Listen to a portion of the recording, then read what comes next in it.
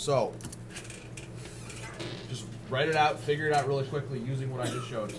You should get your periodic table out, but in reality you don't need it for this problem because you're told everything you need.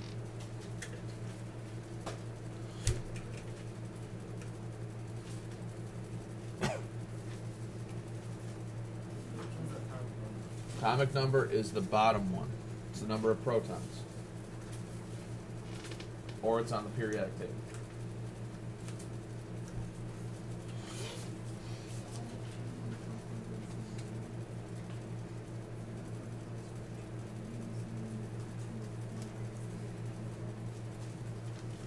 Remember that your neutrons are equal to the mass number minus the number of protons.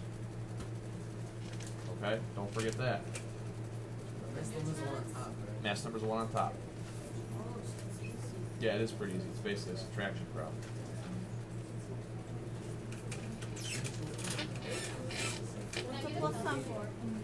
Because protons are positive.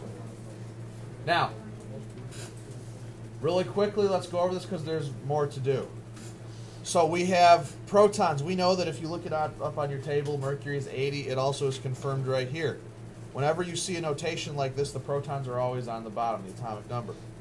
Now, we know that this is a neutral atom, so the electrons will be the same thing.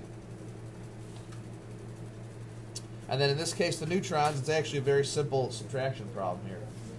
It's just, 204 minus 80. 124. Yes. How'd you know it was neutral? Oh, I'm sorry. I did 240. We knew it was neutral because there was no charge indicated. We will do another one now that is not neutral, that is an ion. I'm going to show you. Now, Now, remember, and yes, I like you to be good while I record, so I have to do multiple takes. It's annoying.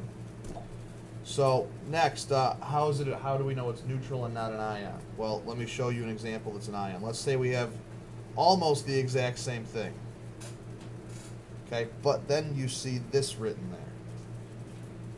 You see what I did there? Now we have this +1 charge. And if you think about that, anytime that you have a charge indicated, like on this PowerPoint slide here that you can't see on the video, you will see those indicated. Okay? Now, let's say that we had this. I could also write this as just mercury plus. If there's no number, you assume it's plus what? It's +1. Or you could have, maybe you could have +3, or you could have, oxygen -2. Whatever. There's all different types of ions. But for right now, I just want us to focus on this. So let's do the protons, neutrons, and electrons again.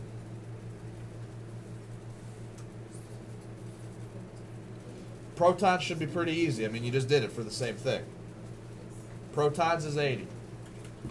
Now, neutrons really quickly. What's it going to be in this case? It was 124 here. 203 minus 80 is going to be 123 instead of 124. Because I just changed it. It's a different isotope. You can have differing isotopes. That's the point.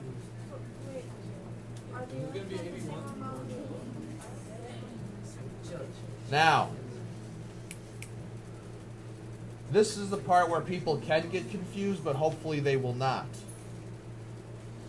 Simple way to think about this is this. We have a +1 ionic charge on this mercury. That means that we have one more positive charge than negative charge. We know the number of protons is 80, and we cannot change that number. If we change the number from 80, it becomes a different element. So the simple way to do this,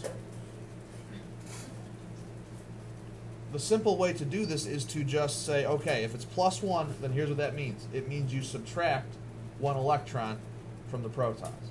It's the opposite. Whenever you see plus, subtract an electron. Whenever you see negative, you add an electron. So in this case, we would have 79 electrons. No, it wouldn't be negative, just 79 electrons. If it said -1, it would be. Yes. So that's it. Oh yeah, we're going to do several more. Thank you. Now, let's, what I'm going to do, I'm going to make this a little bit easier here. We're going to ignore the mass number for now. We're just going to look at atomic number and electrons. We're not going to worry about neutrons for a minute. So let's do oxygen -2. Get out your periodic table. Tell me how many protons there are in oxygen. No. Let's get a clean one for the video. There we go. Yeah, so really quickly, you look at oxygen. Again, this is recording, so if you make weird noises, it shows up on here, and then I get mad at you. So, we have 8 protons here. So you write down 8 protons. Now, this is a -2. So what that tells us is that we have 2 more electrons than protons. So if it's -2, you don't subtract 2, you add 2. 10 electrons. That's it. That's all you got to do. We're not worried about, I mean, in this case, and that's a good question, the mass number. In this case, I could not ask you for neutrons or the mass number because I do not tell you. I mean, all you know about this for certain is that there's 8 protons. You don't know if there's, I mean, you can look at the thing and you can see that, oxygen's atomic mass is 16.00 on our table, though in reality it's 15.9999. But you do not know how many neutrons it has. And we will talk about why that is when we talk about average atomic mass in like 10 minutes. Yes? Is atomic mass and atomic weight the same? No. We're going to talk about that in a minute. That's the next presentation, basically. So, let's do one more. We're going to combine all of it now. Actually, we're going to do 2 more. Let's say I write something like this. Let's say I write that out. This is another way of another notation for writing out atoms, basically. What this tells us, if you ever see this, that's obviously carbon, and then this right here is the mass number. So it's not negative, it's a dash. Okay, let's be clear on that. It's not negative, it's a dash. So carbon, if you want to think about this, how many protons are there in carbon? Look it up really quick. 6. There are 6, yes. Now neutrons, remember that neutrons are equal to mass number minus protons. Aren't you paying attention? Well, no, this is just another way of writing it. So that's what I'm showing you. That this is another notation. I want you to see it once, so that you just don't ask me later, why is it -12? Because somebody will.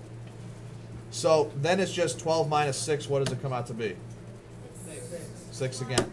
And then if you look at your electrons, 6. it's neutral. Is there a charge indicated? No. So 6 again. How did you get iron? Neutrons is mass number minus protons. That's how. So this is just another notation. I wanted you to see it one time so you just saw it. All right, let's do one more. Then I'll move on. No, not even close. Sadly.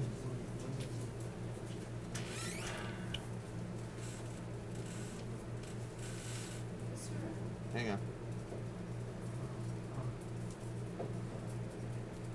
All right, there.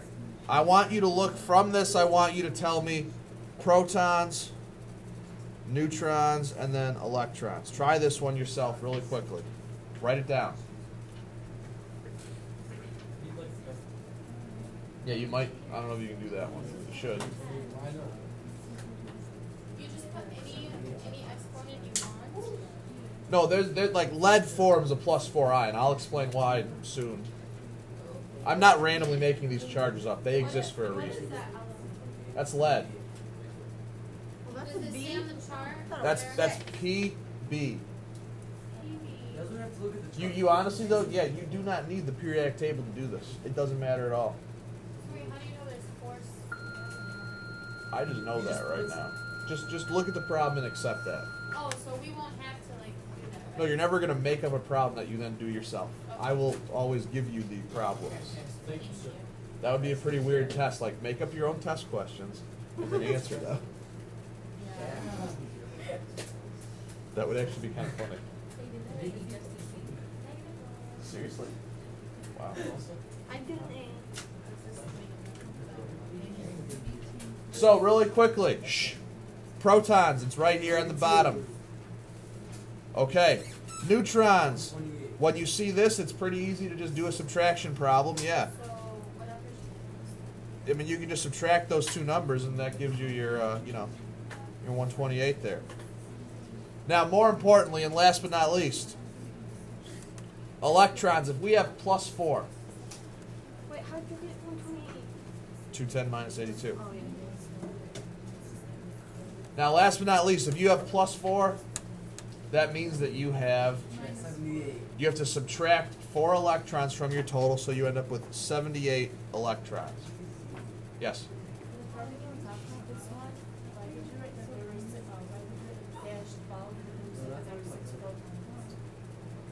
Because the dash, whenever you see a notation like that, when you see elements, dash, that's going to be the mass number over here.